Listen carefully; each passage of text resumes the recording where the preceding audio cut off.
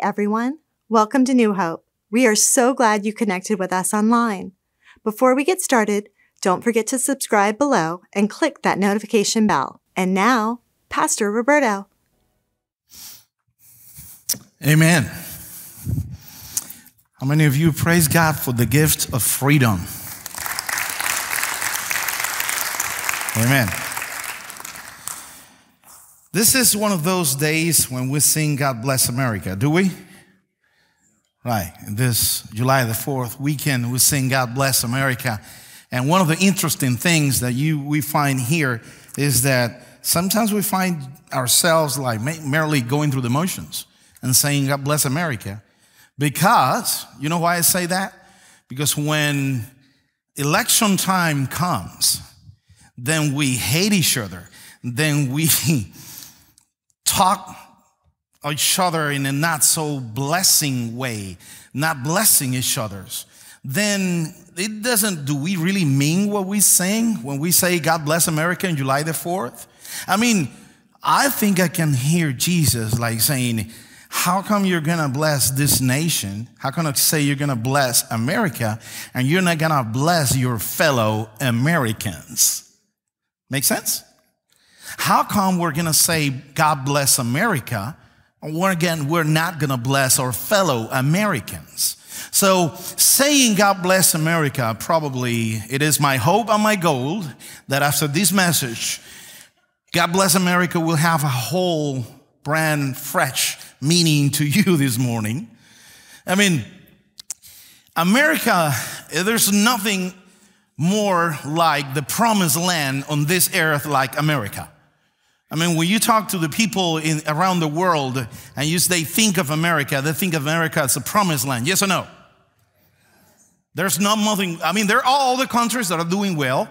They are doing well economically, socially, and all that. But when people think about the place to go, the place they want to go, the place they feel welcome, the place they can have the freedom, that place is nothing else but America. So God bless America. But what do we mean when we get that? America is the promised land. But how do we understand that concept of being a promised land for many people, for ourselves? The Bible has some interesting scripture for us this morning that actually was written and this scripture happened at a time when the people of Israel were about to enter, guess where? The promised land. They had wandered in the desert for 40 years and they were ready to enter the promised land. And before they entered the promised land, God gave them this word. God gave them this message. And God told them, hey, you're about to enter this land of milk and honey. You're about to enter this land that is a blessing. You're not going to be an immigrant anymore. You're going to be like a national. You're going to be a nation. You're going to have a land for yourself. But always, as you come to worship, every time you come to worship, please recite this prayer. Deuteronomy 26, 5 through 11 says, then you shall declare before the Lord your God, my father was a wandering Aramean. You want me to translate that for you? My father was an immigrant. My father was a wandering Aramean, and he went down into Egypt with a few people and lived there and became a great nation, powerful and numerous. The Egyptians mistreated us and made us suffer, subjecting us to harsh labor. Then we cried out to the Lord, the God of our ancestors, and the Lord heard our voice and saw our misery, toil, and oppression. So the Lord brought us out of Egypt with a mighty hand and on a stretched arm, with great terror and with signs and wonders. And listen to this now. He brought us to this place. He gave us this land, a land flowing with milk and honey. And now I bring these fruits of the soil that you, Lord, have given to me. Place the basket before the Lord your God and bow before him. And this is interesting now. Then you and the Levites, and who? And who, it says? The Levites and the foreigners residing among you shall rejoice in all the good things the Lord your God has given to you and your household. Pray with me. Lord, as we preach your word this morning, we ask for the anointing and the guidance of the Holy Spirit so that it will not be my words, it will be your words, Jesus, to your people today. In your name we praise you and we pray. Amen. So before saying anything else, a little bit of a disclaimer. Let me get it really clear. Anything I'm about to say in this sermon it should be taken politically. You understand that? So if you take something I say politically, you get it wrong. So everything I'm about to say is supposed to be biblical, spiritual, and maybe personal as well. So not political. So the promised land, the land of milk and honey, when you think about what milk and honey was at that time when the Israelites were conquering the promised land, milk and honey was like the state-of-the-art technology. Whoever were able to harvest, to have milk and honey, were doing good economically. So nomads, immigrants, they were supposed to go from one land to another wherever they could raise their crops, have their crops and harvest, they will go. Once they harvest, they get their harvest, then they go to another land and plant their crops again. That's the way nomads worked. That's what the Israelites were up to this point. But in this point, they were supposed to enter into the whole new development that is cattle raising. That's why the Bible talks about milk and honey.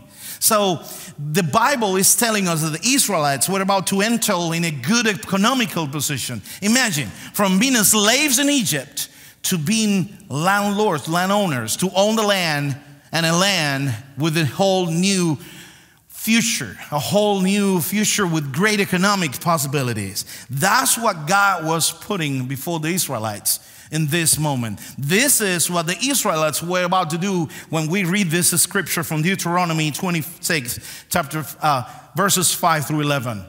They were about to enter the promised land, the land of milk and honey, the land that is going to be theirs. They would stop being immigrants. They will stop being nomads, and they were going to be now landlords. They were going to own that land.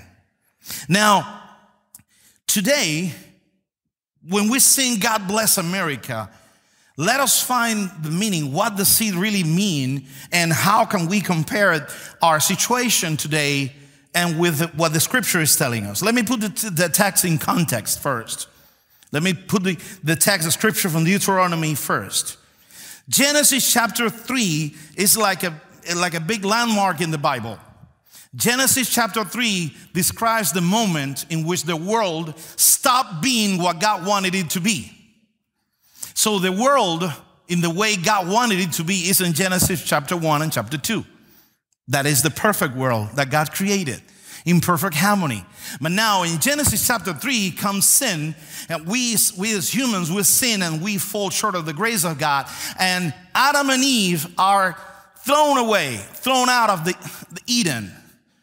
And after that moment, I tell you that every human that descended from Adam and Eve are immigrants, because they were thrown out of Eden.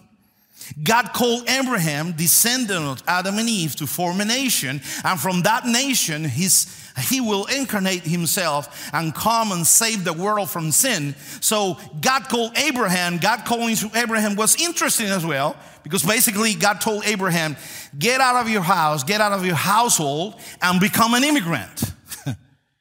And go to the land I will give you, and I will give you descendants. His descendants went from the land of Aram. That's what the Bible says. My father was a wandering Aramean, because that's what they came from. Their descendants went from Aram to Egypt as immigrants. Guess for what reason? For economic reasons. There was hunger. They were starving for death, and the descendants of Abraham ended up going to Egypt and settling in Egypt and being there for hundreds of years. God brought his descendants out of Egypt through the desert in a very long journey, in a journey that took them about 40 years, so that they could come and conquer the land, that it will be their own land. It will be their land. Now, in this text, God is talking to his people right when they were about to enter the promised land. The generation that left Egypt had been wandering for 40 years in the desert. And you might wonder, well, why a journey that might have taken them just 8 months from Egypt to the promised land, why did it take them 40 years? Well, I tell you what, the Bible is very clear that these immigrants, they had to really flip a switch. And that switch flip happened, changing one generation to another generation.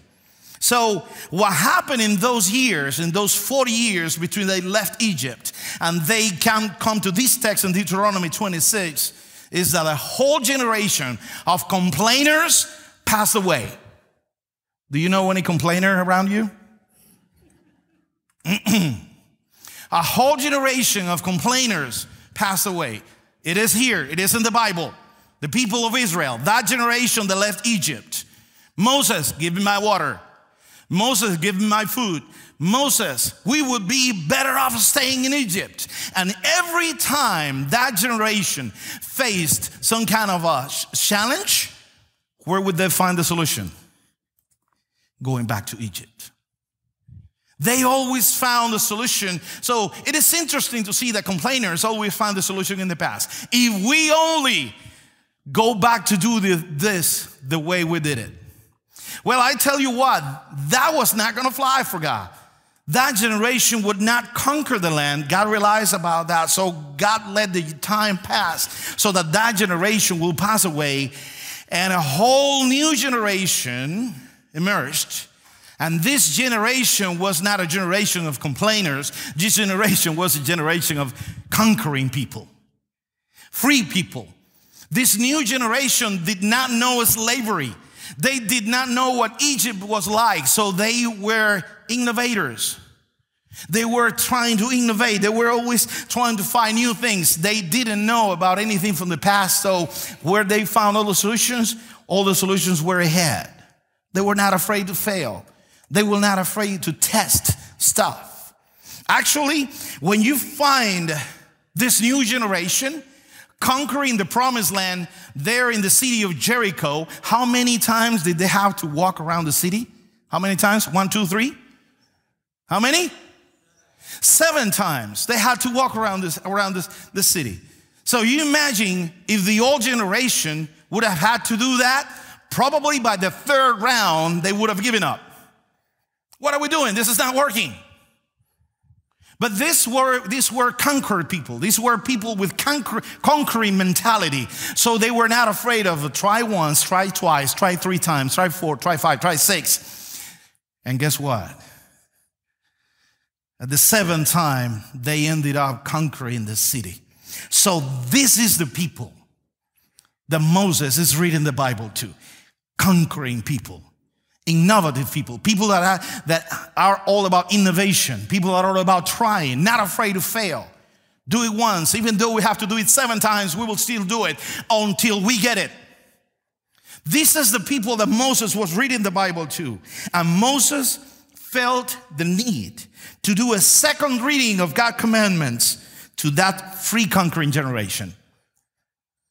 The generation of Exodus 20, where Moses received the commandments of God for the first time, was that old complainers generation. As soon as Moses comes down from the mountains, they had already had an idol.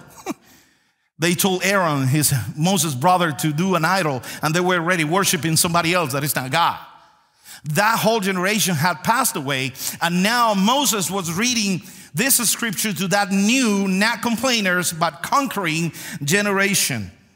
And it is to that people that Moses reads this text. Deuteronomy 26, 5 through 11 is the prayer that God told his people to recite systematically as part of their worship as soon as they enter America. I mean, the promised land.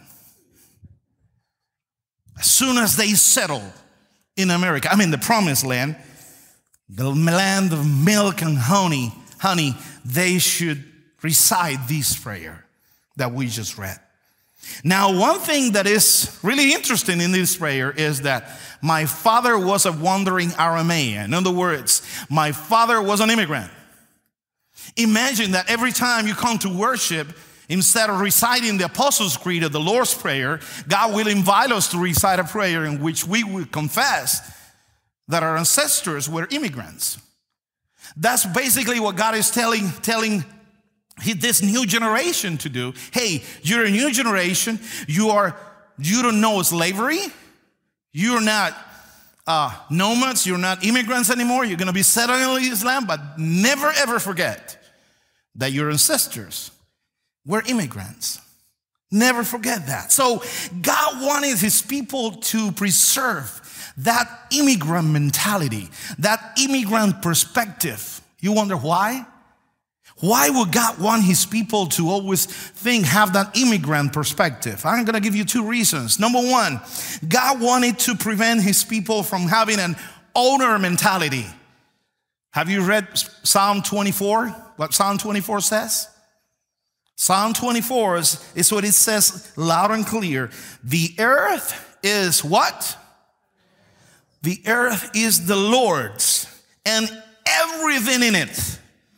The world and all who live in it are the Lord's. So this is God telling his people that immigrant perspective will always remind you that even though you are settled in this land, this is the Lord's land. This land is the Lord's. And number two, the second reason why God wanted his people to preserve that immigrant mentality is because God wanted to prevent his people from having a complacent attitude. We got here milk and honey, and the Bible doesn't say that it was fat-free milk. Not 2%, not 1%. The Bible doesn't say it was lactate or anything like that. It was lactose, fat, and everything in it. It was a land of milk and honey. So it was a land in which you will get there, you will settle, and you will enjoy, and you will get fat like Pastor Roberto and somebody else that I don't want to look at. So that's not the point. You're not getting the land just to get and enjoy yourself. You're not getting that land for that. I'm giving you that land. Guys, remember these people. I'm giving you that land because you, in that land, you will be a light for the nations.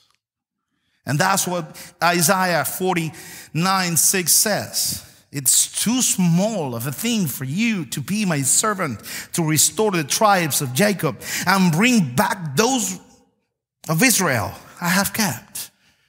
Listen to this now. I will also make you a what? A light to the Gentiles. And if you prefer, I will tell you instead of Gentiles, I will make you, other versions say, I will make you a light for the nations.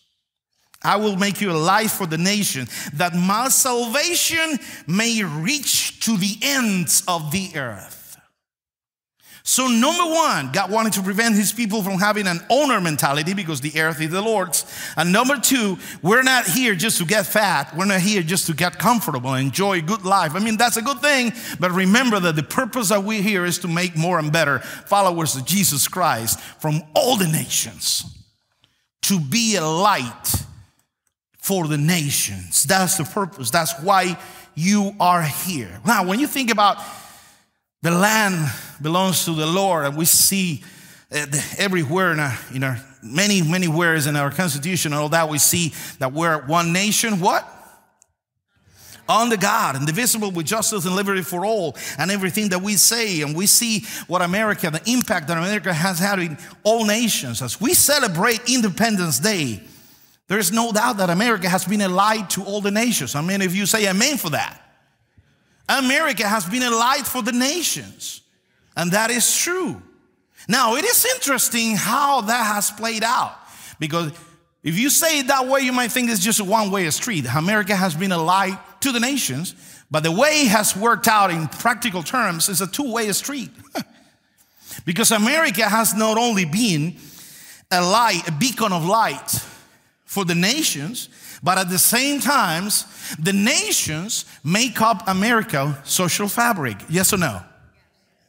How many of you are Italian? Your ancestors were Italian here. You want to raise your hand? There you go. We got 2 here. Come on. We don't have Hispanics here, sadly. Oh, yes, we have. Oh, yes, we do. There you go. So any descendant, any of your ancestors were like English from England or something? Raise your hand. There you go. And from Germany? Woohoo.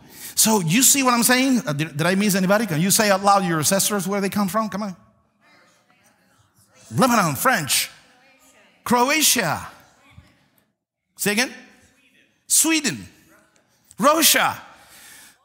Poland. There you go. You see, America has been a light to the nations, but at the same time, the nations also form America. The nations are also part of the fabric, of the social fabric, the American social fabric. Let me give you some data. This is according to the U.S. Census Bureau. The ethnic diversity index in America in 2010 was 54.9. In 2020, it went down, right? No, it went up, 61.1. Bring it down to Florida, 2010, 59.1, 2020, 64.1. Let's go to Hillsborough now. You need me to read it? Probably Hillsborough is one of the most diverse counties in the nation. So 62.3 2010, 67.8 in 2020. That is how diverse we are. That means that America has not only been an example of freedom to the nations. You know what that means too? That means that the nations has found not only an example, but a home for those who are seeking freedom in the world. So how can we challenge ourselves not to be just an example, but to be a home? Because that's what America is all about. America has not only been an example of freedom and democracy to the world, America has also been a home for those seeking freedom and democracy in the world. America has been a beacon of light and a home for me and my family. You want me to say amen with me for that? America has been a beacon of light for me and for my family. If you don't know what you mean when you say God bless America, I'm going to tell you what I mean when I say God bless America. If living around 80 years is the life expectancy, 70, 80 or something, I can say that I lived half of my life under a communist dictatorship in Cuba. 39 years of my life I spent there, living under a communist dictatorship. We saw the testimonies of these people in the video at the beginning of the sermon. You're about to hear another one.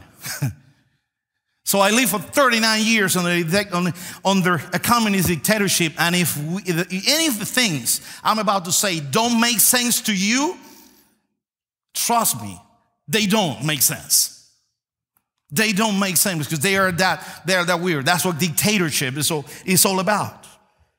I grew up going to school as a Christian. My mother was a pastor. I grew up going to school as a Christian. My school records had a box with something said on the side of it, and that box was checked.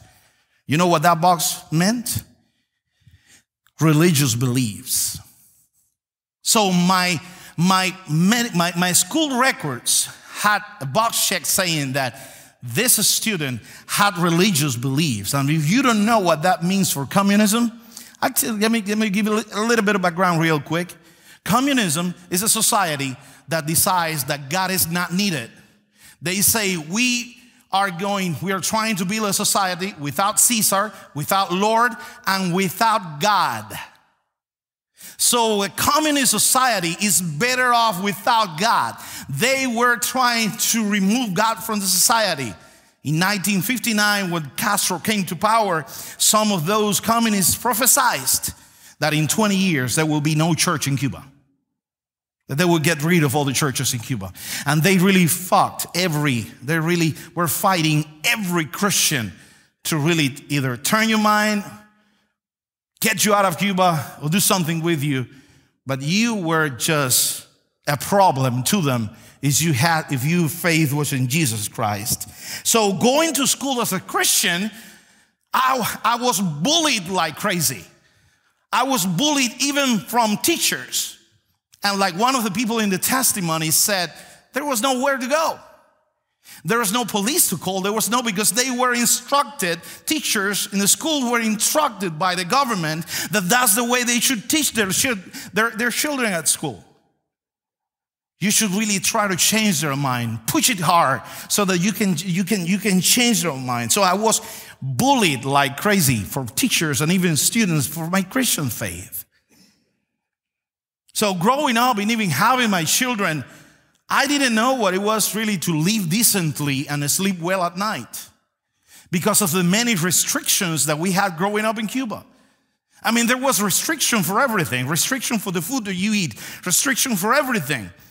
There were so many restrictions that every night when I went to bed, I was like probably sleeping with one eye open because of the many rules I had broken during the day just to feed my family. Just to be able to feed my family. So I didn't know what it was like to live just decently and sleep well at night.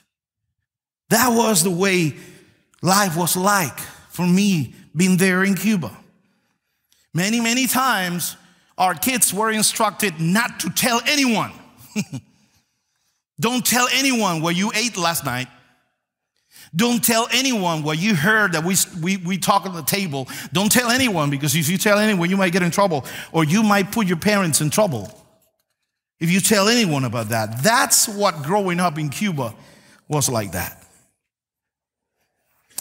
On July of 2011, July 10th of 2011, around 9:30 in the morning, I cannot forget that moment when I was sitting on an immigration chair in one of the immigration checkpoints in El Paso, Texas. And I was sitting with my family in one of the U.S. immigration checkpoints. And we were claiming for political asylum there. And I will never, ever forget the physical reaction that my body had that morning. I didn't know. I felt such a sense of relaxation. I felt such a sense of my muscles like were relaxed. And I could feel physically in my body that I was relaxed. So peace became something physical for me that morning. It was like God telling me, you have arrived. You are safe. You don't need to worry. Now, keep in mind that we were entering the U.S. We didn't know what life was going to look like. We didn't know what we're going to work in. We didn't know what kind of job I would have. We didn't know a lot of things. Still, I had such a sense of peace.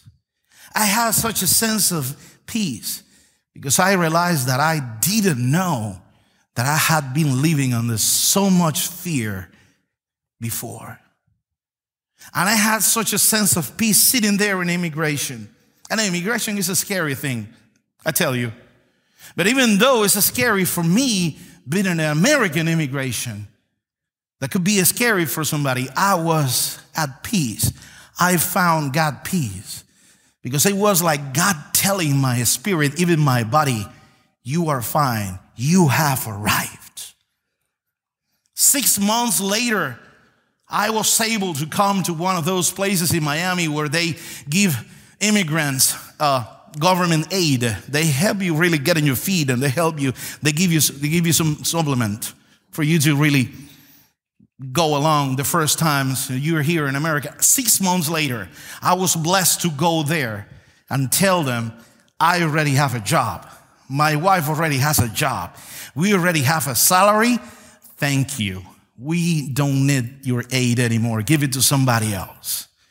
Isn't that what America is all about? Isn't that what America is all about? Yes. I was blessed to do that. We were blessed to say, give this aid to somebody else. We don't need it. We're moving on. That was 6 months later. 5 years later, I was able to become, with my wife and my kids, I was able to become a U.S. citizen. And that is a blessing. Now, if you ask somebody what the American dream is all about, maybe I would have a suggestion for you. Maybe think about what the American dream was for those people who came in the Mayflower. Think about what the American dream was for those first pilgrims that crossed the pond and come here to settle in this land. Think what the American dream was for them. And see the evolution, or the American dream has really gone forward or backwards. Because the American dream now is more sophisticated. It's that you have your home, you own, and then you have safety in your retirement and all that. And everything is that good. But let me tell you, I've been here in this nation for 11 years already. And let me tell you that my American dream is to have freedom to serve God and to live decently and sleep well at night. That is my American dream. And tell you that. You want to hear something? We have reached our American dream. Serve God freely, live decently, and sleep well at night. How many of you have achieved that American dream already? Or isn't that a blessing? So why we are so sophisticated and complicated and complain about some things that we haven't achieved? That changes our perspective completely. God told the Israelites in this verse, enjoy and celebrate the freedom in this land I give you.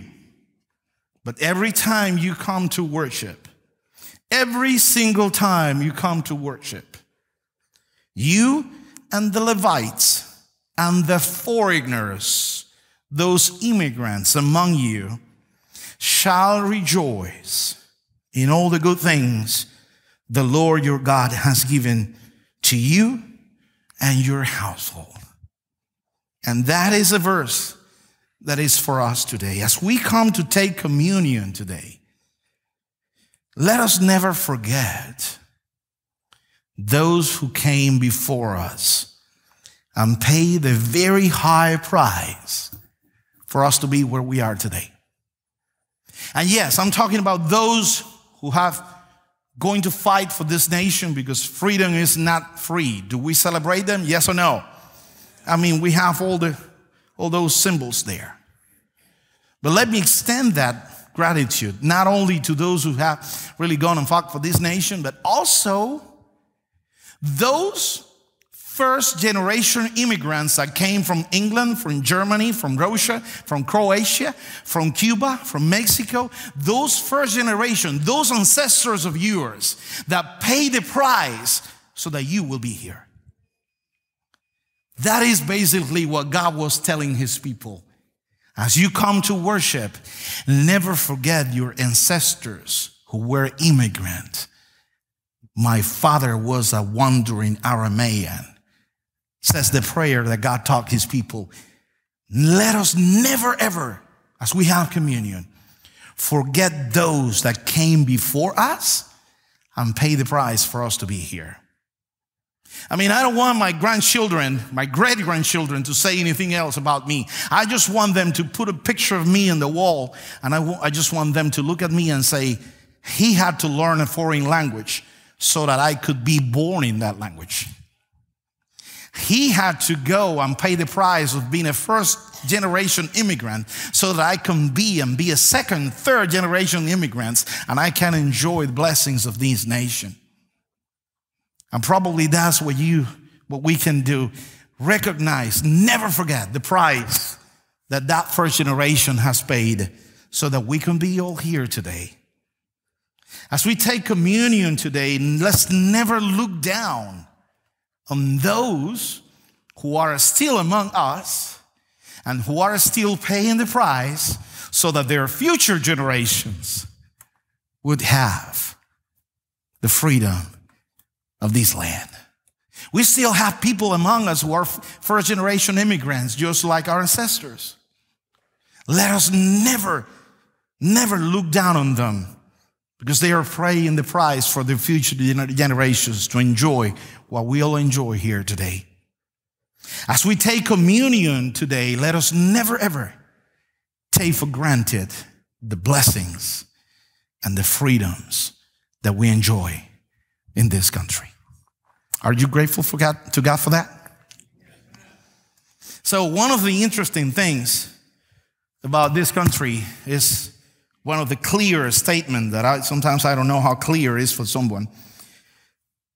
But one of our most clear statements is we are in one nation. What? One nation under God.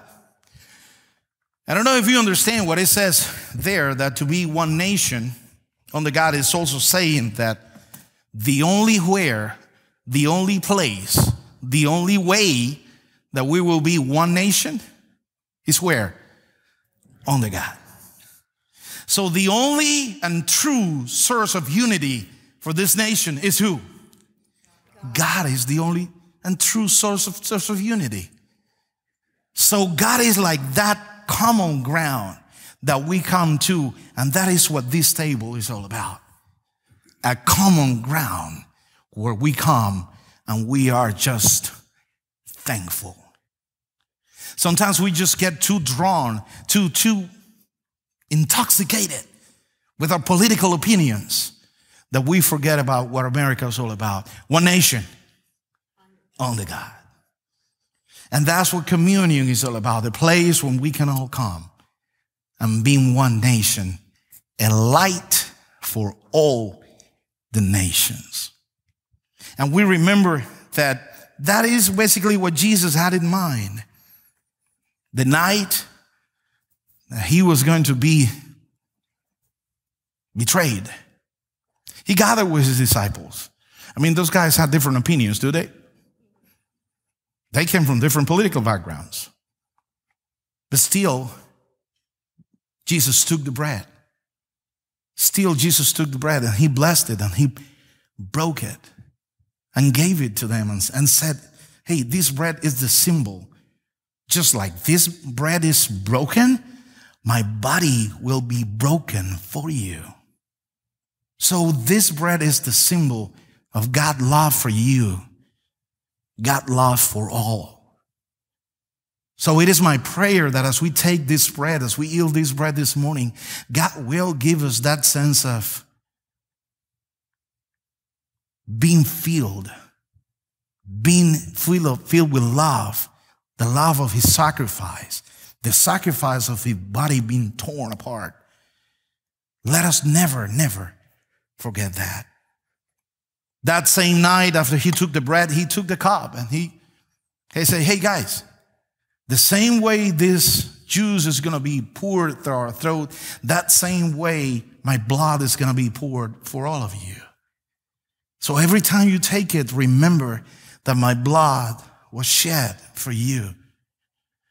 And it is my prayer that the Lord will use this as a symbol that for us, that we should know that in Jesus' blood, our sins are cleansed. How many of us say hallelujah for that? Hallelujah. Amen. And Lord, as we come to your table this morning, we want to do it with gratitude in our hearts. We come to you, Lord, saying thank you. Lord, take these elements, take the bread, take the wine. We consecrate them to you. May they be your body and your blood to us this morning. Amen. Thanks again for joining us. Did you know you can take us with you wherever you go? Search for New Hope Sunday Sermon Podcast in Apple Podcast or wherever you get your podcast. To learn more about New Hope, please visit us at findnewhope.com.